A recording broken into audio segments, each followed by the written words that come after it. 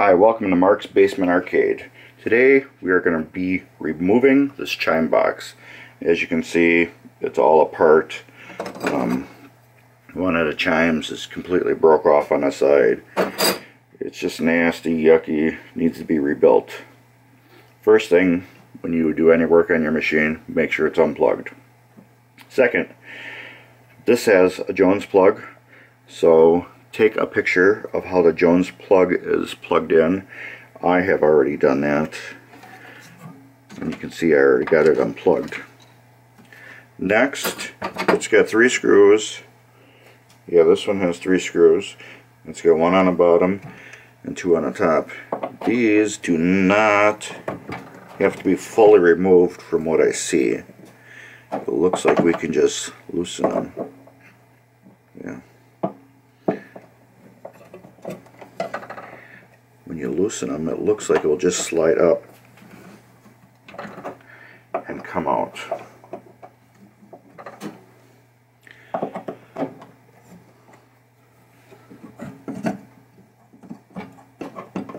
There. Yep. What we're going to be redoing is there's a pad in here. This is all dry rotted. This pad's coming out. We're going to put new sleeves in every one of these coils. I'm going to clean all the dirt off this, make it all pretty looking again.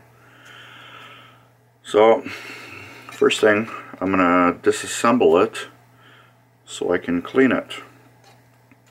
Alright, let's get onto that. Alright, we got it out of the machine. Excuse my mess. But I just want to take a picture of how the coils are in there, because they're going to be completely out. I just want to make sure each one goes in the correct spot. This way I can match up all the wires and everything. It shouldn't be too hard the way the wire is laid out. But this I want to totally clean.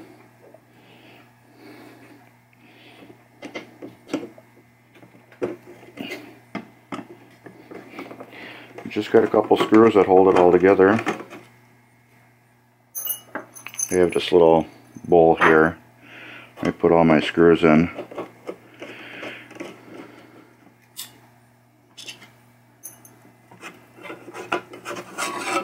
There we go. Now this I will take to the sink and scrub off. These I will just keep like that. You don't need to get mixed up or anything. I do have the rebuild kit right here. It's got all the new pieces in it, new rubber, all the spacers that we need, and instructions on how to put it together. So what I'm probably going to do is take this to the sink and just scrape this off. I'm going to try to peel as much of it off as I can. Throw it in the garbage and then scrape the rest off. Dry it off, make sure it's nice and dry. And this is full of the powder from the coils and just dirt and everything over the years. This rubber disintegrating. You can see how bad it was. That it's totally ate away at where it's supposed to bounce off. So let's get this cleaned up and I'll get right back to you. Alright, you can see I got it all nice and clean except for the coils. I'm going to start putting this back together. First, I gotta get my phone out of my pocket. First thing we're going to do is get this hunk of sticky tape foam. This goes right along the bottom there. That's the cushion for the plungers when after they smack. But this is all cleaned off completely, but I do want to, let me get this corner here, this is clean. I do want to take and wipe this down with alcohol just to get any little bit of residue I had left from cleaning off of it. I always do that with anything that I'm going to stick to. This way, because when I cleaned it, and then after I dried it off, I did have fingerprints on it. And this way for sure. And look, it even took a little bit of that gunk off still that I couldn't get with the scrubby. But otherwise, it's pretty clean. I did scrape all this off with a razor blade and a scrubby pad, but there is just a little bit left in that crack there. But that's not going to affect anything. Okay, we'll take this. Let's take this. This is clean for sure. We'll dry that off to make sure there's no residue left. This, like I said, it just lines right in there perfectly like that. So let's figure out, we got a little bit on each side. I'm going to peel this a little bit like this, just so I can get it aligned good.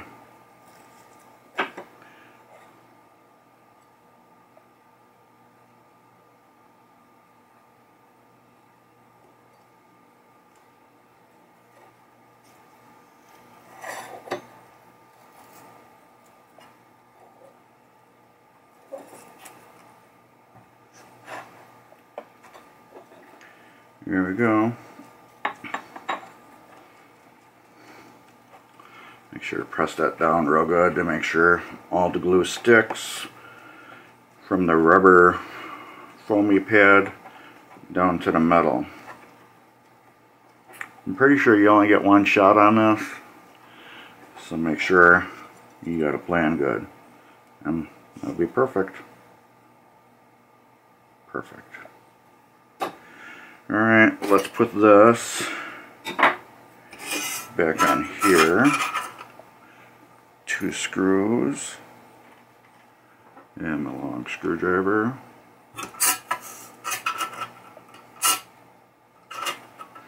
I did thoroughly dry all these parts off real good before I'm putting them back together. And the coils, I will clean those off too.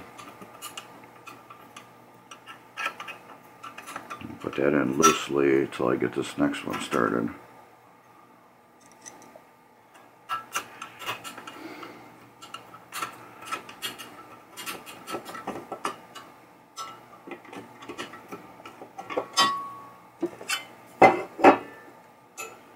These, you want to make sure they're tight. They do got lock washers on them, so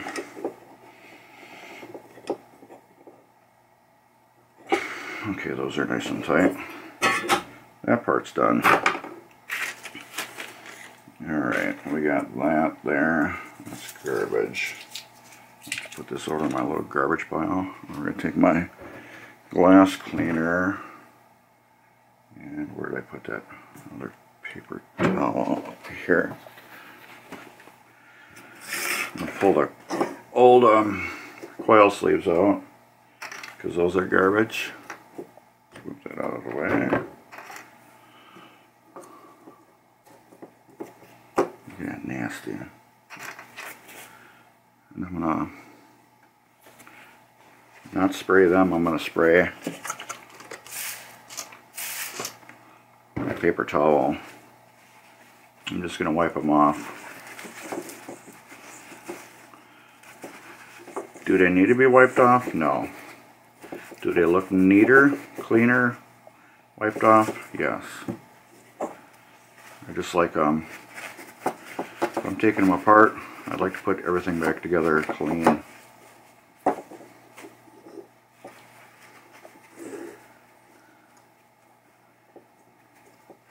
As clean as I can get them.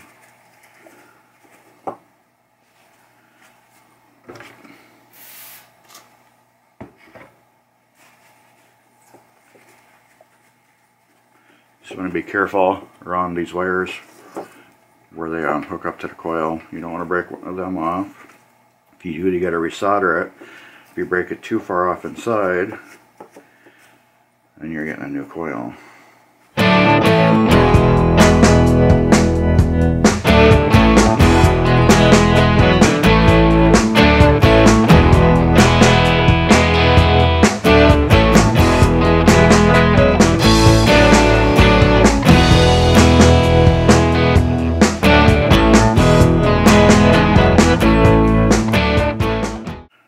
just patting down the wire just to get it all nice and clean, just so the wire looks a little bit better. Alright, these are the instructions. They come with that kit.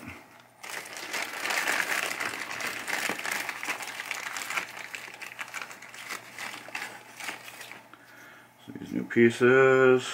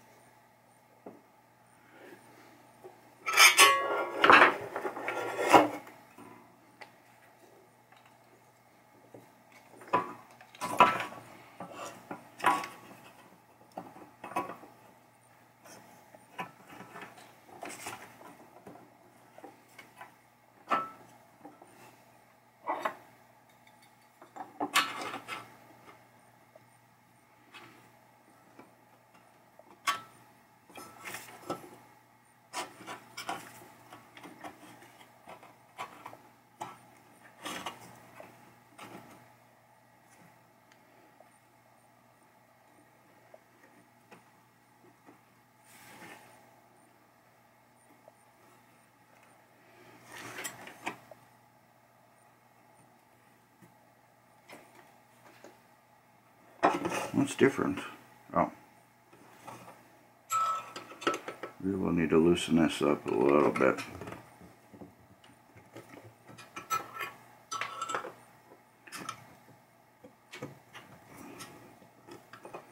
There we go. When I tightened up that top plate, it was off whack a little bit, so I couldn't get these screws threaded.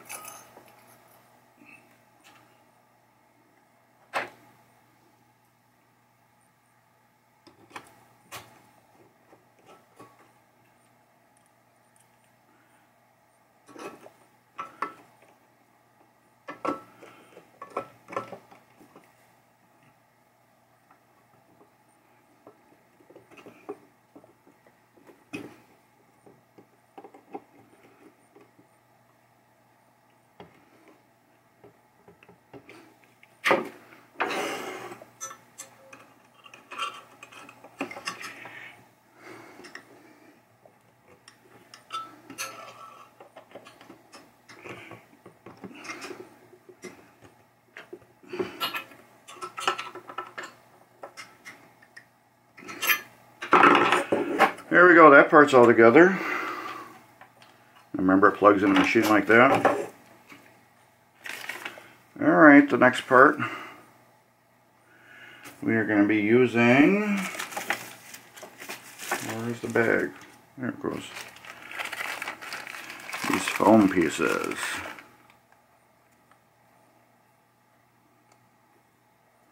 The foam pieces. These will go on. Let's put these on first. Those are heat shrink. I should get a lighter and heat shrink them onto there. Let's do that. I'll be right back, and I got a dead battery anyways. Alright, we're back. I can't see anything with the glare from the light. Okay.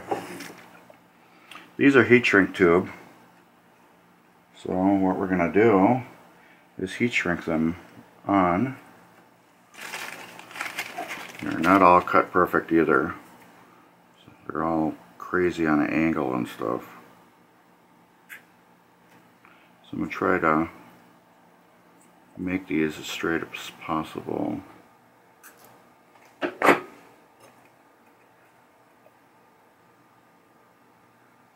Just a little bit more.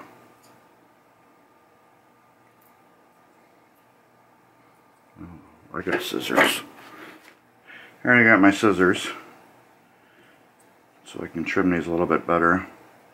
That one's good.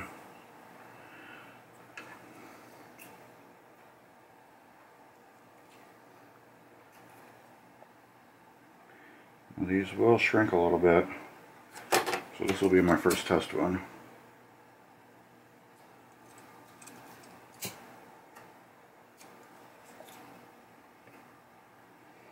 So all we need is that little shrink.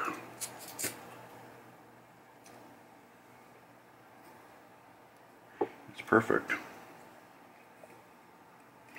Get a little shorter.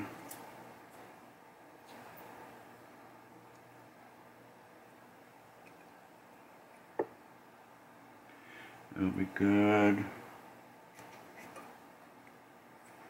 A little bit.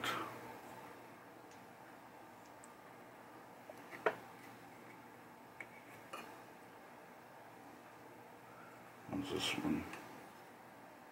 A little bit.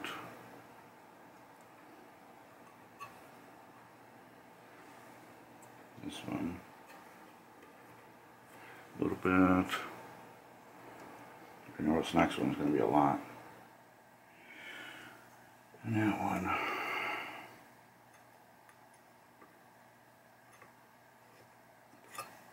One's going to be a lot bit.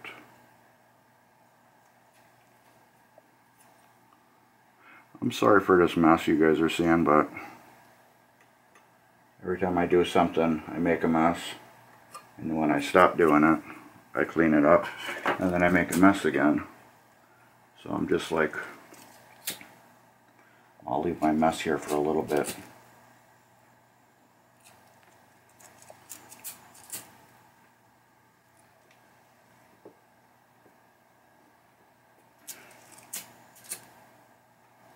Just need a little heat on these just to shrink them. Not a lot. You can see how they shrink up pretty good.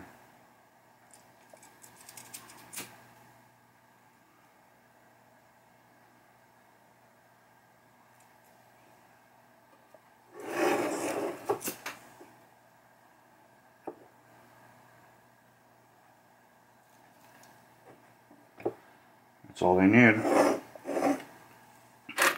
Alright, we got that done. Shrink tube. Now we can put these over the top.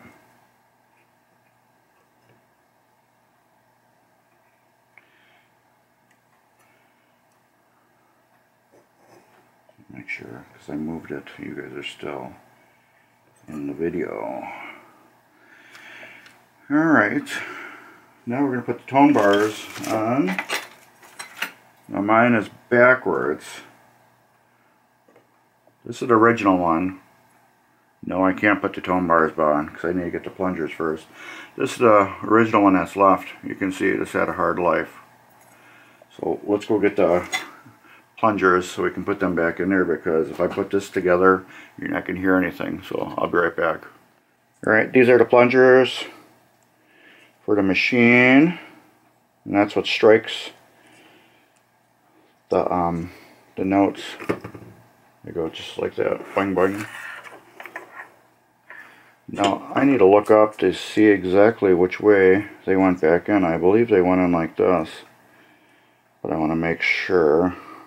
So I need to look at my phone. Like I said, take pictures. Alright, I'm back. These do go in this way. As you can see, you do get a bounce to them, because they bounce off that rubber foamy strip that we put on there. Otherwise you get a chime from the bottom too. Alright, we got the foamy things on. We got the heat shrink tubing around each thing. So now we're going to put the chime bars on. I got these from Marco. They come in a bag. Saved a bag. The reason why is I put parts in there. Screws, washers, whatever. Except this one's got a hole in the corner, so that one's garbage. Alright. On mine, the chimes are backwards. On yours, they're probably going to go the other way. Mine is the Superstar. So the big chime is on this side, small chime's on that side. This is the original one. It's still good. You can see it's been mashed a billion times from the plunger hitting it. That's why I'm putting it over here so the plunger hits this spot now. That goes like that. Now we put our washers on. These just go over the top like that. No rocket science there.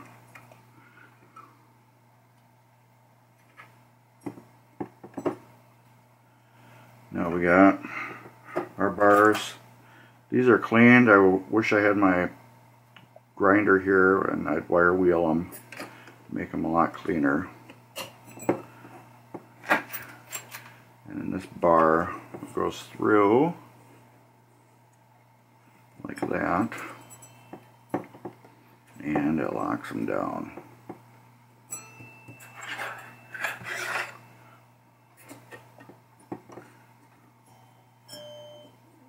So nice sounding.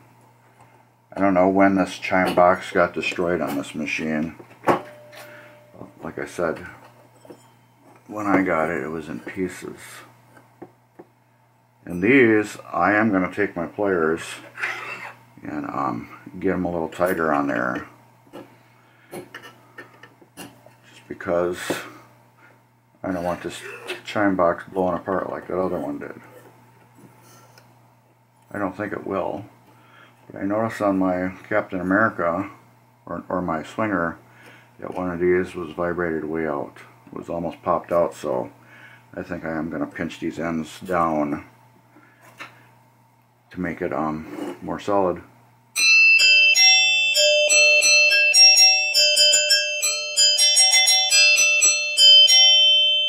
There you go. An upgraded, well, not really upgraded, well, compared to what I had, this is an upgraded. Wow, that is tight. I'm going to have to use the bigger pliers. But yeah, I'm just going to pinch these down a little bit. Yeah, I'm going to have to just get a bigger pliers, because that's some tight metal right there. It's hard. So that's about it, and it just goes back in the machine in reverse order. You plug it back in, and you get chimes again. Whenever I hear that, I always think of Grease. The beginning of the movie when the principal decides to make a speech, and the secretary's like, and then that lady goes like that and makes her stop. But that always reminds me of that. Some little blurb thing. Anyways, yeah, this just goes back in the same way. Slide it down over those screws, tighten them up. And that's it. Make sure, like I said, you took a picture of your Jones plug, how it went in. Mine is really easy. The way it's bent like that, you can't put it in any other way. Plus, you can see how the Jones plug is on the back. How it's got the long end here. It won't let you flip it over and put it in backwards. So that's a good thing. And this little tag, it was on it. It says Chime 2087. And that will stay on just for like history, nostalgia, whatever. So, like I said, on mine, I am gonna get a bigger pliers and bend these a little tighter so they can't slide over that end. Because like I said, on my Swinger, one of these was slid back and almost popped out. Excuse me. So anyways, like, share, and subscribe to our videos so you can get the latest updates at Mark's Basement Arcade on YouTube. Follow us on Facebook at Mark's Basement Arcade. And share with your friends. And give us some thumbs up if you enjoyed this video on how to rebuild a chime box. And like I said, this is out of a Williams Superstar. Alright, thank you. Have a nice day.